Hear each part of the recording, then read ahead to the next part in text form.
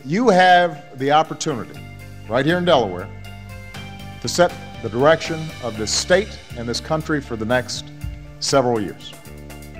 It is an extraordinary honor to be here to campaign for the next great senator from the state of Delaware, Chris Coons. The journey we started in 2008 was not about putting a president in the White House. It was never just about getting to election night. It was about every day after that and building a movement for change that endures.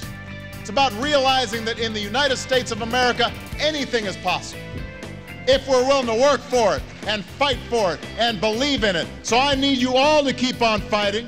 I need all of you to knock on doors. I need all of you to talk to your neighbors. I need all of you to make phone calls. I need all of you to commit to vote for Chris Coons, because if you are willing to step up to the plate, we won't just win this election. We're going to restore our economy and rebuild our middle class, and we will reclaim the American dream for this generation. Thank you. God bless you. God bless the United States of America.